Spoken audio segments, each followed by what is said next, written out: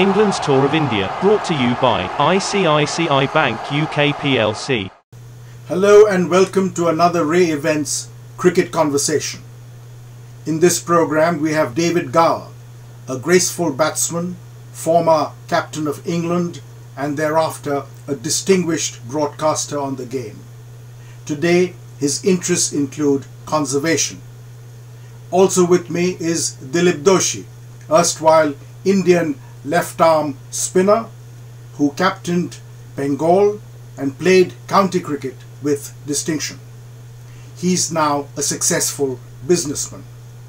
Further into the conversation, we'll be joined by a panel of cricket writers who will put their questions to the cricketers. The writers from England are Julian Geyer of AFP, Dean Wilson of the Mirror and Rory Dollard of Press Association. From India we have Ajay Naidu, a senior cricket writer, and Indranil Basu of Sportskeeda. But first, a message from ICICI Bank. Thanks Ashish and Ray Events for organizing this webinar with esteemed guest speakers. We at ICICI are very happy to be part of this event as a sponsor. As most of you would be aware of that ICICI Bank is one of the leading banking and financial services institution spread across 15 countries.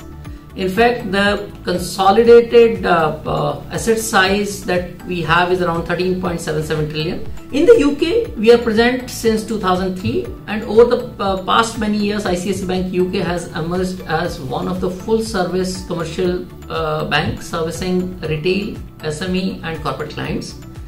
We are currently having 7 branches spread across Midlands and London, and we have a very vibrant digital channel to serve clients from the comfort of their home, apart from having a iMobile and internet banking. In fact, we are one of the few banks in UK when a current account can be opened digitally, and in fact I'm proud to say that we are the only bank wherein an account can be opened digitally from the comfort of home in India, even before you are being able to land here in UK. Fully activated debit card and an account is already there before you start from India. Thanks to our digital enhancements, we also provide instant remittance to India at very competitive prices. Since we are an Indian bank and Indian diaspora is always close to our hearts, we also provide wide range of Indian banking services sitting here in UK, be it your NR account, be it your home loan account, remittance or any other servicing that you require either locally or in India without having to go back to India. So next time when you come in contact or if you have somebody who wants any kind of services for between UK to India corridor, please do think of us and connect with us. I'm sure it will be one of the very wonderful experience on the banking side. So here we go. I'll come to you first, Dilip.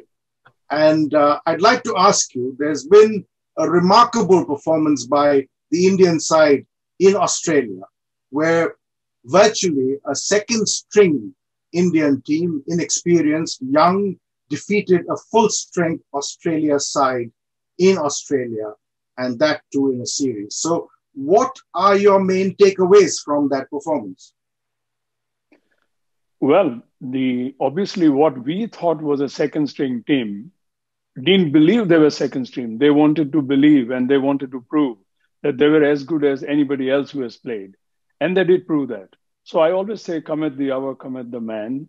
And not only Rahane took the gauntlet of captaincy very well, and the rest of the team responded to him superbly. And I would say man for man, everybody played a stellar role in really creating history. So what happens now? You've got the regulars back. You have Virat Kohli returning as captain. Do you think India can sustain their showing in Australia against England? Well, they would start at home as favorites, but it's only a way of phrasing it, really. To me, England are quite capable of upsetting the balance as well. But for a start, any pundit would think that you have the home advantage and we've got a balanced team and you got the players in reserve who may not get into this team because the regulars are coming back. It augurs well for a very good series. You don't anticipate any tension coming into the side as a result of people all having more or less equal claims to be in the 11? Well, disappointment for sure. I don't think there will be any jealousy or any tension, because you do expect Virat Kohli to take his rightful place as a captain, as the number one batsman. You do expect Bumrah, Ishant Sharma, hopefully, and Shami to come back. And Jadeja will be missed. I think Ravindra Jadeja's injury is going to be a sore point. And I think the choice will be whether they play Washington Sundar or not. That is what they're going to be seeing. But I do believe that the players in the bench will accept that as a very good motive. I'll come back to you a little later on team composition. But if I may move to David, first of all, a very warm welcome to you, David. And you might remember, I'm sure you will, because I commentated on the match, that the last time that England won at Chennai was when you were captain in 1985. So tell us, what do England need to do to win at Chennai? Right. Yeah, first of all, thank you very much for allowing me to join you all this morning, this evening, wherever you might be at the time. Yeah, going back to that 84-85 tour, Chennai was important to us as an England team. The series was 1-1. There's still 2 games to go, everything to play for. And if there is a parallel between then and now, it's what I read, the news coming out of Chennai right at the moment, which is that the pitch might have a bit of grass on it. And of course, one of the big, huge differences over the course of the last 20, 30 years in terms of Indian cricket has been the emergence of this fantastic pace attack. It now rivals the best in the world. Dilip knows full well that there were days where he would open the bowling alongside, say, Kapil, and more of that maybe later. But nowadays they have a very strong seam attack. Traditionally, of course, India has always been very strong in spin. And when sides like England come to India, you're thinking it's all going to be about spin.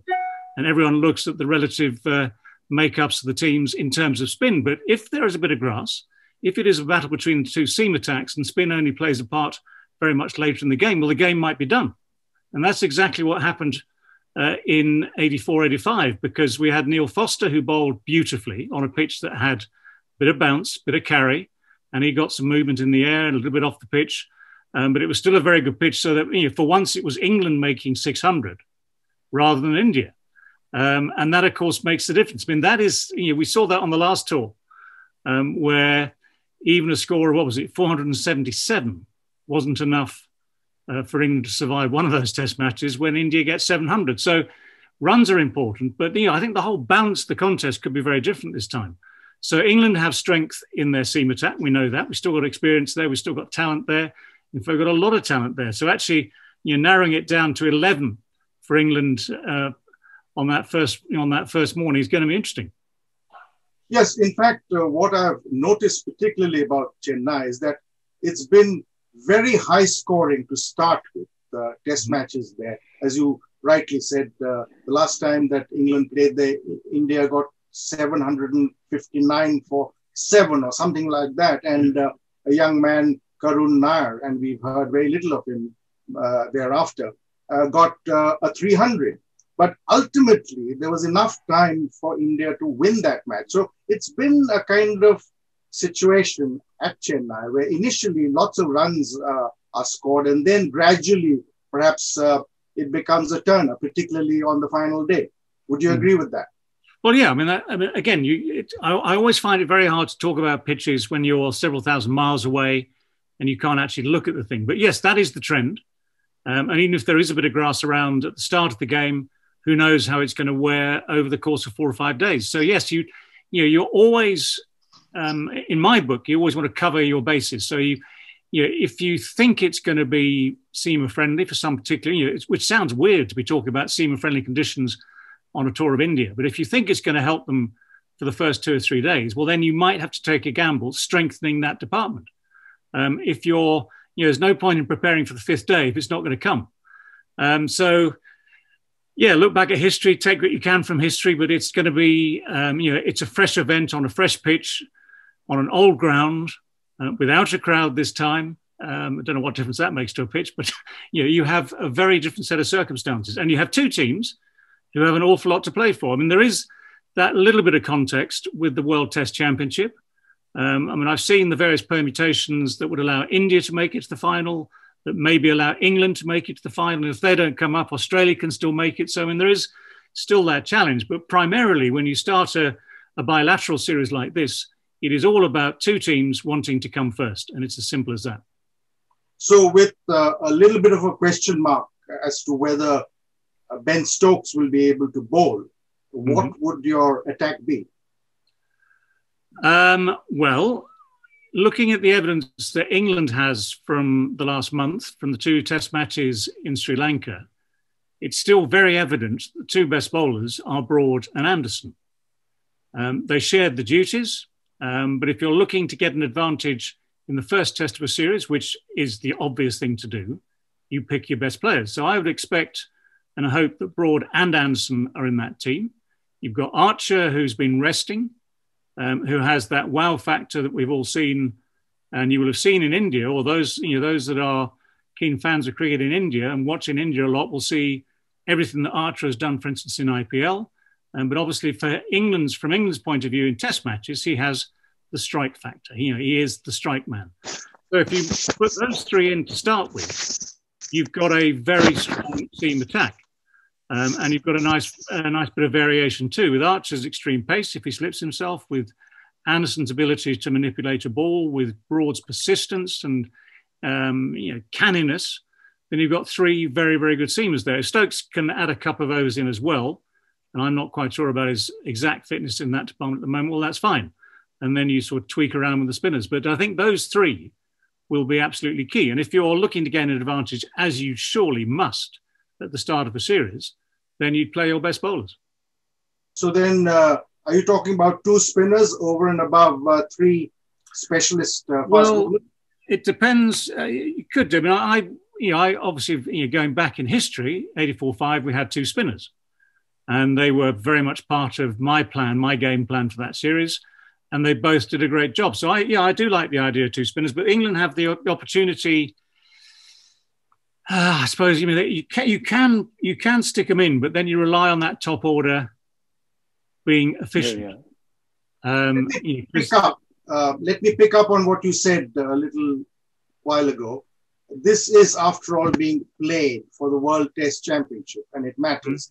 And therefore, the rotation policy that England have adopted, is it the right one? Because England, if I'm not mistaken, have to win 3 of the 4 test matches in order to play the final at Lord's.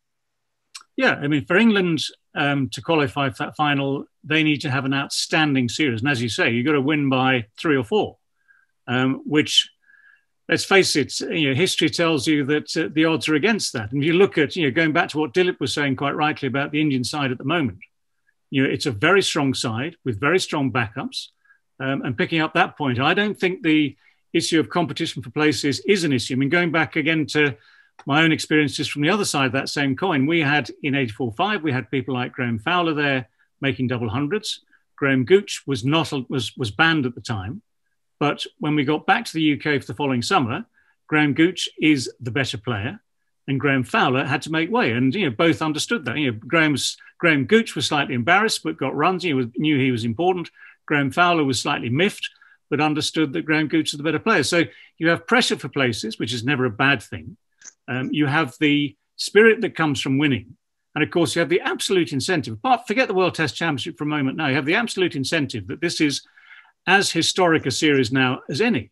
India-England is one of the Flagstaff series. It's an immense series, wherever you are. And whether you're in India now or back in England in the coming summer, it's a box office series. So you want to try and win it. So I'm slightly, as a Test fan, I'm slightly annoyed that England have already made plans, for instance, allowing Butler just the 1 Test match the first Test match to this series, which is great for Ben Foakes because he's a very, very fine keeper and will no doubt get a chance in the next three.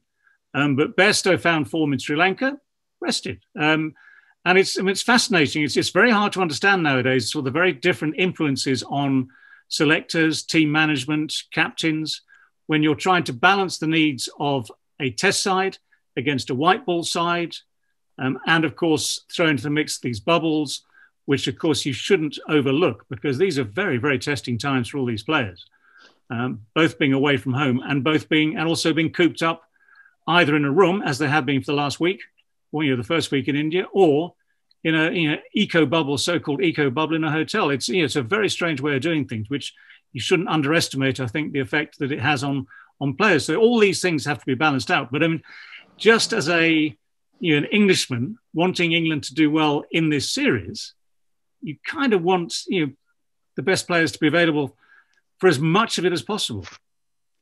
Absolutely. To come back to you, Dilip. So the Indian team composition, would you go for 3 spin bowlers or 3 fast bowlers in your sort of 5-man attack? I would go for 3 fast bowlers and 2 spin bowlers, especially in Chennai. Because as I understand and I read, that the new groundsman has promised that he's going to make a sporting and cricketing wicket that is fair to the entire game. So reading between the lines, and the pitch is probably newly laid as a new workman has come into place. I would say that he's got to make sure it is bound together and there will be some grass, as I am given to understand.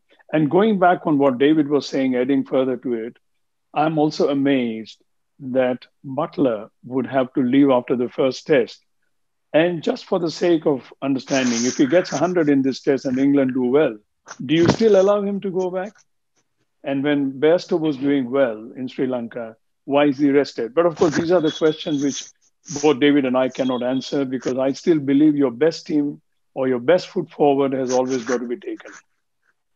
Coming back to the Indian team composition, I would say that Bumrah and Shami are the spearhead of the attack. If you have to play 3 spinners, then you will play. By the way, Shami is not in the squad to start with. So he's not playing in this test match. There's a choice between, I would imagine, Bumrah as leader of attack and either Ishant Sharma and Mohammad Shami. Or Mohammad Siraj. Siraj, or one of the 2. So I would say that Siraj is sure to play along with Bumrah. And if Ishant is fit, he could play. And then you have Ashwin, of course. And how do you drop Washington Sundar when Jadeja is not available, who will be sorely missed in my view? And Sundar has to play, in my view, unless they are going to take gamble of introducing Kuldeep Yadav with his Chinaman Googly. And if they do that in the first test of the series, it'll be a sort of a gamble. So you would still prefer 3 fast bowlers and 2 spinners rather than 3? Because in the past, by the way, in fact, the last time that England played in Chennai, India played 3 spinners as opposed to 3 fast bowlers. Yeah, you see, Jadeja was there, Ashwin was there, and I think Jayant Yadav was playing, if I'm not mistaken. But now in this case, Sundar will play as an all-rounder because he bowls off spin and he batted extremely usefully in Australia. Ashwin walks into the team as the best spin bowler. And they have to decide whether they want to take a chance with Kuldeep. And of course, don't forget that there is another left-hand spinner come batsman, who is more from T20 and ODI mold, Akshar Patel. And there is a talk that he might also be playing. So not knowing the pitches from thousands of miles away, I would say the choice lies between Sundar and the other spinner. So what you're saying is that 6 batsmen, and that would include the wicketkeeper Rishabh Pant, rather than Hardik Pandya at number 6. And then the 5 bowlers. Well, with Hardik Pandya, I would have played him had he actually been fit to bowl 10 to 15 overs in an innings. And I think there is a question mark about his fitness in bowling. So this only the team that is close to the scene can take a decision. But Hardik is a good cricketer. At some stage, I won't be surprised if he is introduced in the Test series. David, based on India's performance in Australia, the Indian top order seems to be quite settled. You've got Rohit Sharma with his experience, and you've got this very talented young man, Shubman Gill. And compared to that, the England top order in Indian conditions, would you say it is as good or as stable? Not yet.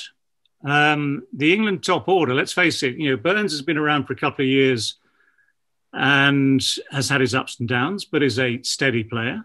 He's not one of the greats, he's a steady player.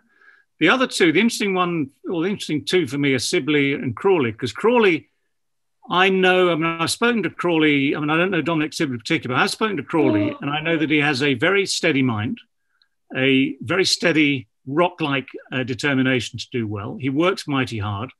And that double 100 he made in the summer included some very aggressive batting against spin. Now, he's had a bit of a shocker in Sri Lanka. He knows that, we know that, India know that. It might actually help that, in an ironic way, that if Seam is going to be more part of the series, certainly at the start like this, well, actually that might settle him down a bit. But at the same time, if you're facing, say, Jasprit Bumrah at the start of a game and there's a brand new ball and a tinge of green, well, even that's a mighty big test for an experienced batsman of 10, 15 years Test cricket. So, the top order is less experienced. Well, I say that. Shubman Gill's only just started his career, but he started it remarkably well. So one of the things that's key to any batsman, whether he's 21 years old or 41 years old or somewhere in between, is form and confidence. Confidence you cannot bottle. If you've got it, you start an innings thinking you're going to do well. If you're short of confidence, then you know that those first 20, 30, 40 minutes are absolutely vital. And you just change your attitude to hang in there. But if you're playing well, the game is always easier because your confidence is higher and things just flow from that.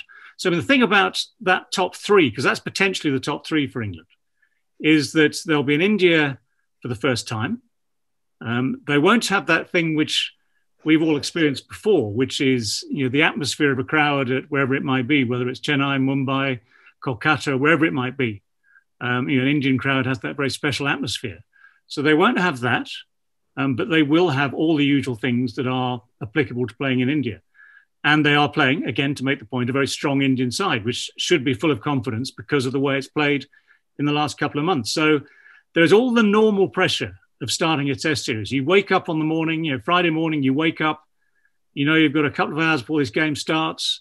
There are nerves jangling. You want to do well. You've got all the usual apprehensions that come with being a player in a Test match at the start of a series. And it's who copes with that best at the end of it all that comes out on top. So, there's nothing. I think, just to sort of summarize, I think Crawley is probably the most talented of those three. I think Sibley has a determination and a way of making things work, as we saw right at the end of that series in Sri Lanka. And Burns, again, you wouldn't recommend playing like Burns to anyone in the world under the age of 20. But he has made that work for himself. And, again, what are the attributes you need to be successful? Well, a bit of talent comes in handy, of course, but a lot of determination is, of course, a vital ingredient. So, Ollie Pope did well in South Africa last winter. Do you see any room for him in the 11? Just, maybe. It depends on how many bowlers they need to pick. A little bit depends on Stokes and his fitness, overall fitness. And Pope himself, of course, is coming back from that recurrent shoulder injury, which has meant that he couldn't really be effective in the field for the last year or so now. But Pope is very, very talented. And watching him in South Africa, I was down there for the Cape Town Test match at the start of last year. And when you watch him live, when you watch him on TV, where you can sort of look into his eyes a bit, there is a young man there with huge talent.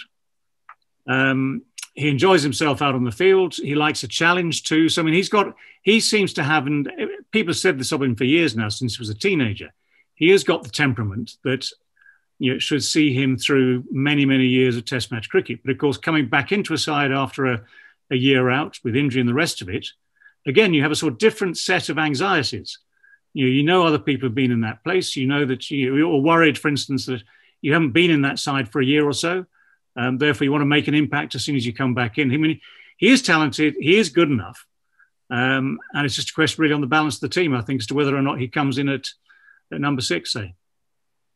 I remember, Dilip, you used to say in your heydays that you didn't mind bowling on a green top because you felt that you could kind of fizz the ball even on a green pitch. Is that right? Yeah, that's right. I think normally a green pitch that has got a little bit of juice, which helps the seamer, is due to the moisture. So it depends on the way you hold the seam and you bowl. But the only time I've got 10 wickets in a certain good level of cricket is while playing for Northumberland against Durham on a green top, and I had to open the bowling. So I remember that one can spin the ball, but it's a bit of a challenge. I would say that adding to what David was saying was that much will depend on the composition of the team. And Ashwin is one of those bowlers who could bowl on a green top as well, because he's quite happy to vary the flight, the pace of the ball, and change the line. So one question, which is more a comparison. Do you think that today's generation of batsmen are not as good against spin as they used to be in your time?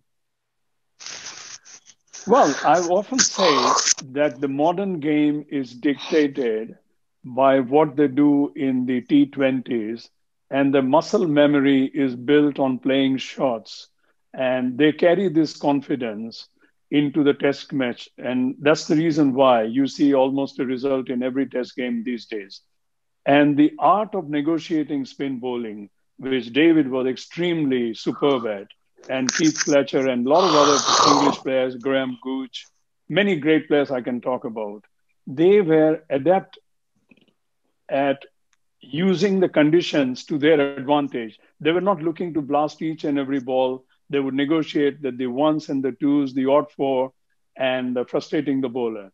These days, the bowlers have a better chance because the batsman is not willing to be kept quiet. And I believe that the runs are like supply of oxygen. If you can squeeze the batsman for a while, he's got to find some way to play shots. So there is a little bit of difference that the quality of batsmanship, I feel, and this is not as an old timer, David might agree, but the way of negotiating spin bowling is way different to what used to be when we played earlier, when I saw many great players of spin bowling as well.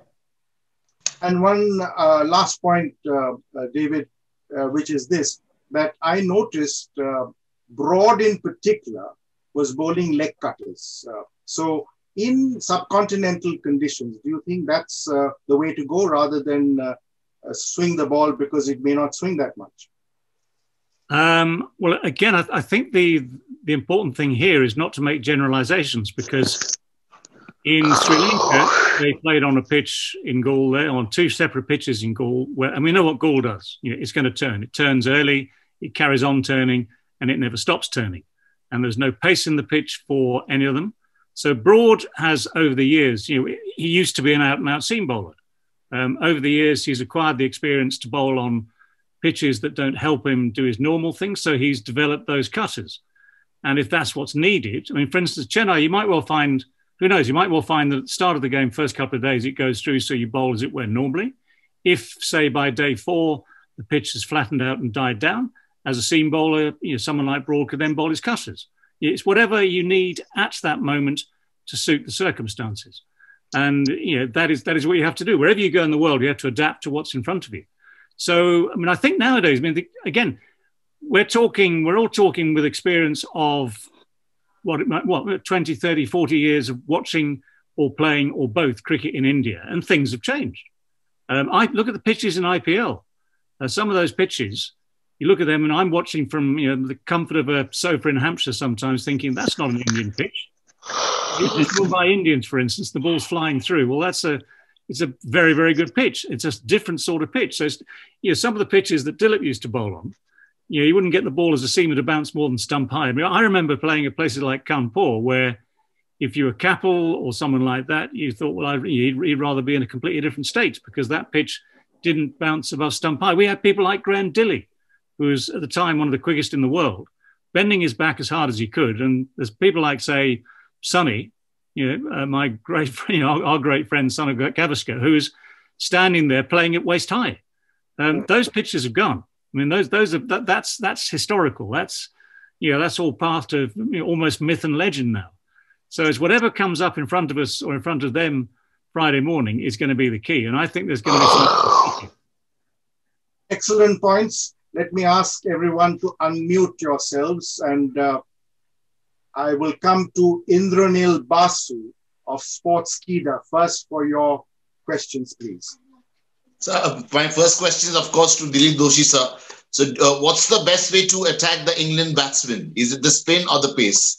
And the same question to David, sir. What's the best? Are the Indians very good against pace? We've seen what they did in Australia. Are they the best way to attack them is with spin? What we saw in 2012, Monty Panesar and company. So, what are your thoughts, David? Yeah, I'll go first if you like. I think going back to basics. Wherever you are, whatever's up against you, you want your best players to be in a team, and England's best team includes people like Broad and Anderson and Archer. So if they get anything that is helpful to them, there will be a handful for India, Australia, doesn't matter who they're playing against. So India know they will have a challenge on their hands facing that attack, especially, as I say, if there's a little bit of something in the pitch for them. But again, going back to the point of confidence, if you've just come through a tour of Australia, and that's a very good Australian attack they have as well, and you've won in Australia, against the likes of Cummins and Hazelwood and the rest of it, well, who's the best example? Rahane, hundreds, Pujara, taking blows to the body. They have the skills needed to blunt the attack. But on their day, you know what cricket's like. Cricket is all about taking the moment, seizing the moment. If on day one, if on Friday morning in Chennai, for instance, for the sake of argument, Anderson and Broad are let loose and they pick up 3 quick wickets, that sort of thing, you're up and running and you're in the contest. If at the end of that morning session, it's 60 for none, different game. So this is what makes it interesting, exciting, and unpredictable. I mean, we can do our best to sit here and predict what might or might not happen. But I've got to say that as long as England pick their best attack, they will be competitive. Dilip? Yes. Can you hear me, guys? Yeah. No, I think to answer Indranil's question, really, there is no particular way you can attack the English team. Your best bowlers have to be on front. And as David was saying, that all the good bowlers like Anderson and Stuart Broad, I think they are world-class bowlers and they will adapt to any conditions. And they will make a go at anything, and they will believe that they will take a wicket any time. This makes them very threatening. Similarly, when India is bowling, Jasprit Bumrah, Mohammad Siraj, the young boy, who also looked like taking a wicket most of the times in Australia, or Ashwin, they will be looking to take wickets. So I think there is no fixed plan. You cannot decide earlier what you're going to do. You're going to take it as it comes. But I think it's going to be a very, very well-fought series. And as David was saying, the first day of the series will be extremely important to set the pattern in a way, so to say. So which is the, if I can ask one more question, which is the most sought after series in world cricket? Is it the Ashes? Is it India, Australia, or is it India, England? Okay, it's a perception, to be very honest. To be a very honest perception, I believe England, Australia, Ashes has been there for more than 100 years. Yes. So any cricket lover who grew up in India or wherever, like we did, we look forward to hearing the commentary then. And I still follow Ashes as closely as I would do anything else. So it's a question of perception. Since India has come of age in cricket in the last 30, 40 years, India-Australia series also have been very enchanting. And it depends on the two given sides at the moment. And I think England-India is as good a series as any you can get in any time of history, and probably with the two current sides. So I would say it's a perception, and a lover of cricket would enjoy any series. Would you like to add to that, David? Yeah, I mean, I agree. I think something like the Ashes always has that one thing going for it, which is a long, long history. And there is a sort of personal enmity, if you like, or a national enmity, which fuels it. But if you look at the way cricket develops, you go back to the 80s, what was the strongest side? Which was the strongest side in the world? It was the West Indies by a distance. So if we were playing Ashes series, we had the history and we said, yes, let's win the Ashes. If we were playing the West Indies, we're saying, well, it won't be long, it'll be over soon, we'll have lost it and we can move on and play the Ashes and get some kudos back. Nowadays, as Dilip so rightly says, India has a very strong side. A side that, for instance, okay, here's another big difference over the last 20, 30 years. If India used to go to Australia, you knew there was one result. That was it. If India came to England, there was likely to be one result. If England went to India, it went the other way. You could almost predict, because of the advantages of being the home team and the relative strengths and the relative techniques, you could almost predict straight away what the result of those series would be. Nowadays, you have India, and it's not the first time, as we well know, India winning in Australia, which used to be unheard of. You have India coming to England, being very competitive. You have England thinking they're competitive in India, but of course, over the next 4 games, we'll find out how competitive they are. So the balance has changed around the world. And I mean, those are, and you mustn't forget New Zealand, because New Zealand, let's face it, are already booked in that World Test Championship final. And they have made absolutely the most of relatively limited resources. So you've got basically, those 4 sides which are competing for that berth for the final, for that World Test final. And the series between them, each and every series between them is important. Absolutely right. So up next, Julian Gower of AFP. It's a question for both David and Dilip. Joe Root's about to play his 100th test and join David in a fairly exclusive England club. I just wondered what both of your thoughts were on his career and his position as England captain and his form at the moment. Shall I go? Yes. Well, first of all, if you look at Joe's figures, he is the most successful of all of us who've reached that 100 test mark in terms of his figures right now compared to Boycott, Peterson, Cook. He is ahead of the game. He's got more runs now than any of us had playing our 100th test match. He's a super player. I mean, what he did in Sri Lanka was outstanding. And of course, the thing is, he knows that he needs to carry on that form, because without it in Sri Lanka, England might well have come second anyway. So he obviously, as any captain always wishes, he wants to set the example, he wants to lead from the front, and he's eminently capable of doing that. In terms of what happens to the rest of his career, this is just, we always make a fuss about hundreds, whether it's an actual 100 in an innings, someone reaching 100 test matches, all the landmarks in the game, 8,000 runs, that sort of stuff. They're all landmarks, which if you're someone like Joe Root, you sort of look at it, smile quietly and say, yeah, that's nice. And you crack on and you start playing. You know very, very well that the business actually is about getting the right result from the game starting on Friday morning, getting the right result from yourself as a player. And each and every captain that has ever lived in this game knows that it's far easier and far better if you're doing your job as a player well as trying to captain. I mean, his captaincy is good. You don't make a final judgment normally on a captain until they've long since finished playing. But by and large, he has, as everyone again has to do, learnt on the job. You don't get the chance to be the perfect captain from day one. So you're gaining experience each and every minute you're captaining a side. And he's come on well. I mean, and of course, it helps when you're winning games and it helps when you're making runs. Dilip? Yeah. Joe Root is an outstanding player of any era, in my view, and he's easily one of the few best. Maybe in this series, it will be also Root versus Kohli sort of supremacy as a captain and as a batsman, in my view. Kane Williamson is an outstanding player as well, along with Steve Smith. So Joe Root has always impressed me. In between, he had a little bit of dull spell, but he has come back very strong, even stronger. And what I like about the game that he plays is he brings also inventive and unorthodoxy in his batting. he sweeps the spinners in front and late, which is a great advantage for a spinner. Being a spinner, I can tell you, if people have the various ways of playing you, you're always going to think how next to bowl to him. So Joe Root is going to play an extremely important role in this series. He has been one of the great players of our times. And he has also been very good as a captain, as I can see some effervescence, a little youthfulness in him, in his steps, and the way he speaks to his colleagues, even when the going is not good. So I think there's a lot of time we all have for Joe Root, really. Mm. Thank you both very much. We have with us Dean Wilson of the Mirror. Dean, your points, please. Please unmute yourself. Yeah, hi guys. Interesting stuff.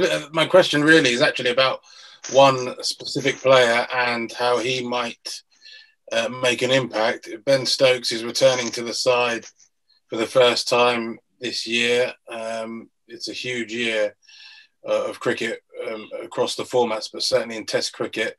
What do the panel think he brings, in particular, somewhere like India, where he's obviously got quite a lot of experience now. He's got a lot of experience in the game, full stop. So I just wonder what your expectations of Ben Stokes might be for this series. Well, from my point of view, Ben is one of those people. Dino, you and I know someone called, what's his name again? Started with B. He's Baron something or other, Baron Beefy. Oh, yeah. We know the Baron, and we've known him between us for about 100 years. And that sort of character in any Test team gives that sort of X factor, again, to use that expression. You've got someone there who believes they're going to win at all times. It's an infectious thing, an infectious spirit that spreads to a dressing room. So someone like Stokes has that. He's obviously got the ability, and as we now know, he's gained a lot of experience the last 5 years or so. His game is much more rounded than it used to be. So he has a pivotal role to play. I'd say I'm not quite sure how fit he is to bowl. I think in general terms, England use him sparingly now anyway, even when he is fit. But as a batsman now, at say number 5, he is potentially vital. He plays spin well enough. He plays pace very well. But it's like any other player in the world, including both of them. If you're on a roll and going well, you are not just a vital cog, but you're a successful vital cog. If you're that vital cog and things are going against you, well, like every other player in the world, you have to sort of learn how to deal with it. But when you've got Ben Stokes in your middle order, you immediately feel that you are a stronger team. And that's a very good starting point. Dilip? Yes, to me, Ben Stokes is an absolutely easily the best cricketer in the world today, best all-rounder in my view. I do not know about his bowling fitness, but he brings a lot of energy to his batting, and he's not afraid to play his shots, which will be very useful against the Indian spinners. And to me, he's going to play, along with Root, a stellar role for England in this series. And now don't forget that with the IPL being played regularly, all the England cricketers are very much used to the Indian conditions. And in IPL, you have seen some rank turners as well as very quick pitches, as David saw it. And all these things will certainly help the England team to feel confident about this series in India. Then looking at Ben Stokes, I've seen that he has also assumed the mantle of being the most responsible batsman at times when England needed. So he's curbed his natural instincts to play shots, and he has also developed an impeccable defense of late. So I really feel that Stokes is going to play a huge role. He's a wholehearted cricketer, very much in the same mold as our dear old friend Ian Botham, Beefy. I would say that that's a great compliment to pay to anybody.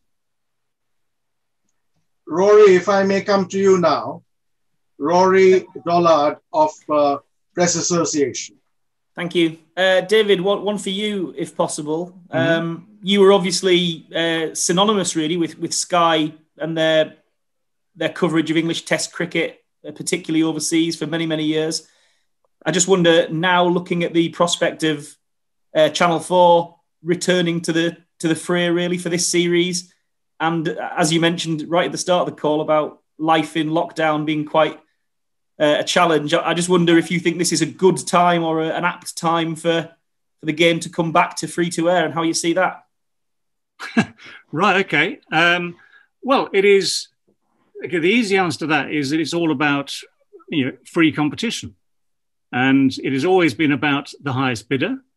And up until now, and for most of the last, 20 years, give or take, in the broadest of terms, Sky has been the highest bidder. And all right, as a former Sky man, I am not honour bound to defend them as such, but they've paid for the privilege to cover cricket. They've done it extraordinarily well, and they continue to do so. I mean, I'm sort of slightly miffed because I'm not there anymore. I mean, I'd love to be part of it. I'd love to be part of what's going on over the next few weeks as well. And I've sort of thrown my hat into the ring, certainly for BCCI TV, for starring in India, to see if they'd like a bit of experience, knowledge, and someone who can speak English. It's as simple as that. And I think, I personally think there's a lot to add there. But Channel 4 have won the bid. I know from the logistics of it, they will take the feed, they will take that live feed from India, and all they have to do, Channel 4, is add someone into a studio, which sounds like it's going to be Strauss and Cook, and Rishi Persod, I think, is the man who's going to be linking it all together. So they're bringing cricket to the UK on free-to-air. We saw with that World Cup final that when Sky made the gesture there, despite having the rights, the exclusive rights, they agreed to let Channel 4 air that at the same time. And of course, the audience goes up automatically. But it's always been this. It's always been the argument. Do you want £200 million to spend on the game? Or do you want a substantially smaller sum and have an extra million people watching the game? Which is the greatest benefit? And it's one of those ones that you can have as many pints as you like in any pub when they open in about 5 years' time, and you'll still be debating that. Because, I mean, I would argue this on behalf of, not Sky specifically, but on behalf of the ECB, for instance. They have always said that the money they've got from TV rights has allowed them, for instance, to spend money on the recreational game. So working their way up from the recreational game, the women's game, of course, has come on leaps and bounds in the last decade or so, because there have been more resources available to spend on them as well. And they have benefited hugely from that. So women's cricket around the world is coming on. But for instance, just being parochial and talking about ECB, they've always gone with the argument they've had money to spend to develop the game. And that's been as important as people actually sitting in front of their TVs watching it, because there are so many different ways you can actually keep in touch with it. And one of the nice little things that Sky's PR team used to come up with was that, for instance, throughout Monty Panesar's career, of course, Monty was a role model. He was a sort of an icon. He was Monty was Monty. Throughout his career, he never appeared on terrestrial TV, and yet his reputation was allowed to build. So there are definitely ways you can keep in touch with any game, even without terrestrial television. But good for Channel 4 to have won the rights.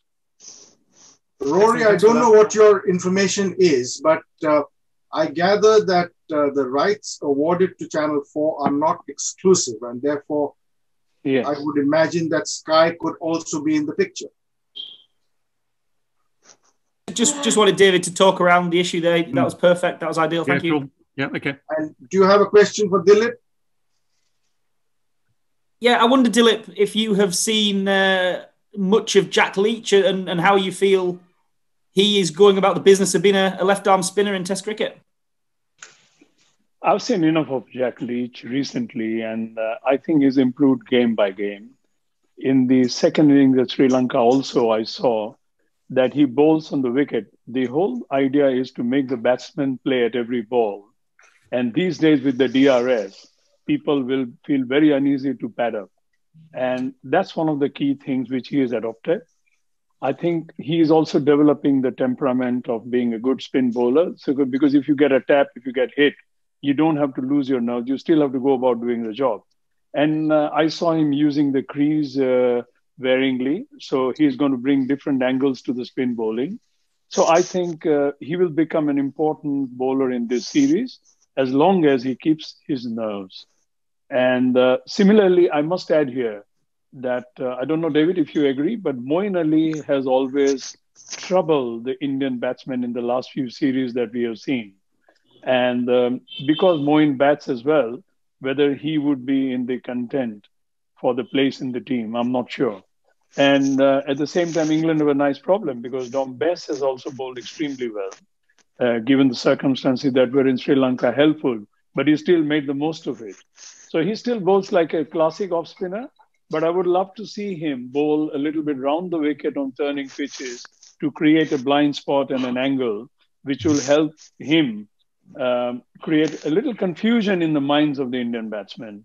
So I think overall England are in good hands at the moment. David, who would be your spinners? Sorry, mine? Yeah, spinners in say the 11, if let's say 2 spinners play in the final 11. Probably Bess and Leach because they've been playing. I mean, I'm a great believer that spin is not an easy art. We saw even just in 2 test matches in Sri Lanka how both of them were a bit rusty, not surprisingly at the start of that series. By the end of the second test in Galle, there's a bit more rhythm. And I worry that Moeen has been both out of the team and he's been unwell. He's now fit again, yes, but I just worry that he hasn't really had a chance to get himself going. Because if you're bowling against, Kohli, Pujara, Rahane, this very, very good Indian batting lineup, if you're bowling against good players on their home territory, you need to be bowling well yourself. So I think overs under the belt are probably quite handy. And I think therefore it's possible that Moeen will miss out. If they can fit in both Bess and Leach, as I say, with the possibilities with the seam bowling, the balance might just be slightly different. Who knows? But they're the ones who have been bowling. They're the ones who are in command at the moment, and they will have a job to do. Finally, let me come to Ajay Naidu. Ajay is a senior cricket writer based in Nagpur. Your questions, please, Ajay. My question is to both David and Dilip. Your thoughts on India's catching. I thought in the recent series against Australia, it was a touch below par. Dilip, good luck. Catching. well, catching is always very crucial because if the bowler creates a chance and bowls to a plan, and if he's let down, and I know that nobody does it deliberately, but it's a question of nerves. Sometimes it's a question of light in a different climate, but nobody has an excuse today. I would say that that was one of the things. I would not expect that to be repeated again. Well, fielding is obviously very important. How do you rate England as a fielding side, David? Mostly pretty good. They've had to make adjustments over the years, of course. As a side changes, some of your regulars, for instance, in that vital slip cordon change. But you've got people like Joe Root, who's very good catching in the slips off the seamers. And you've got Ben Stokes. Going back to Ben for a moment, one of the other things that he adds is that when the spinners are on, he is the best they've got at slip to the spinners. So that's an addition. That's another benefit for England getting him back in the team. Catching, we know that catching can be variable because the key catches all rely on huge skill, great reactions, and a little bit of luck. If you're having one of those sessions where the ball is, it's hitting you on the hand half an inch wrong and it just drops out instead of nestling in the palm, you lose catches at key times, you maybe lose matches. To be honest, I wasn't watching, I haven't seen enough of that Australia-India series to know how many catches went down or how badly. But under conditions that are familiar at home, I'd imagine they'd be, like everyone, practicing very hard and very keen to take them. It does, as we all know, make a difference. Yes, and just to round up, I thought I might touch on Ahmedabad. As we know, the first 2 test matches will be at Chennai and the next 2 at Ahmedabad. Now there we have this new stadium, but I would imagine, Dilip, that the wicket would be the same. In other words, the square is the same. Yes. The pitch at Ahmedabad has generally been sporting over the years, even in the Ranji Trophy games that they have played. Hello? Yes, we can hear you. Yeah. The Ranji Trophy games also they have played, that it's been very sporting. And it has also aided the fast bowler bit because the soil at Ahmedabad the soil at Ahmedabad is red, it's hard, much like Mumbai, and probably it binds a little better than Mumbai. So I do believe that it is going to be a sporting track at Ahmedabad. David, you probably didn't play a test match at Ahmedabad. Correct me if I'm wrong, but you must have been there as a commentator. Yeah, I've been there. We've played other matches in Ahmedabad. I've had dinner with Dilip Doshi in Ahmedabad, I'm sure. We had a one-day international, David. Yeah, we were on the rooftops with your vegetarian curries. Lovely, absolutely gorgeous. Yes.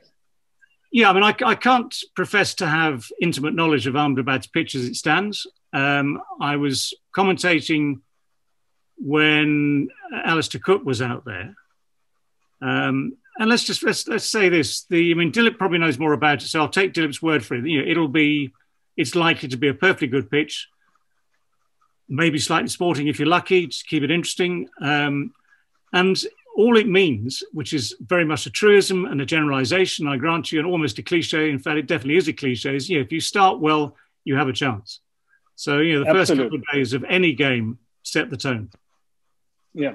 I think taking the first steps with great confidence and establishing your credentials in the first few days of the series could go a long way, in my view. I agree that. So, David, Dilip, and cricket writers, thank you very much indeed.